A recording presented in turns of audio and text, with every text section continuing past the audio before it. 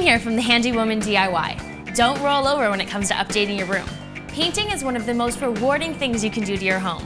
On this episode, we slice into the process of proper painting.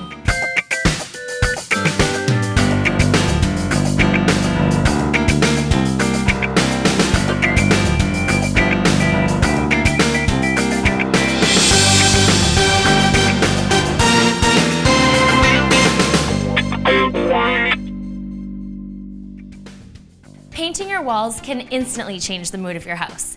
It is also one of the easiest and most affordable things you can do to dramatically change the look of any room you want.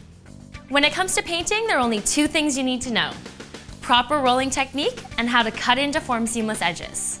After you've removed all the coverings from the light switches and sockets, you always want to start with the edges of the wall to make rolling the paint easier.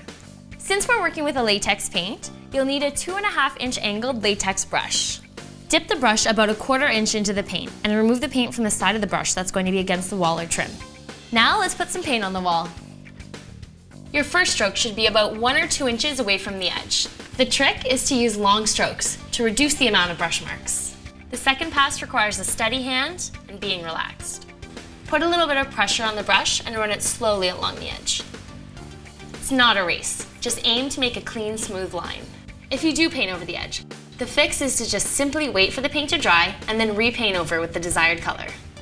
If you don't have a steady hand or like the added protection, you can tape all the edges with painter's tape. Just place the tape on the edge against the wall and cut into it like normal. Then, once the paint is dried, gently run a razor blade in between the edge of the tape and the wall to ensure a sharp edge. Repeat this process with the ceiling, door frames, and corners, and then you are ready to finish the wall.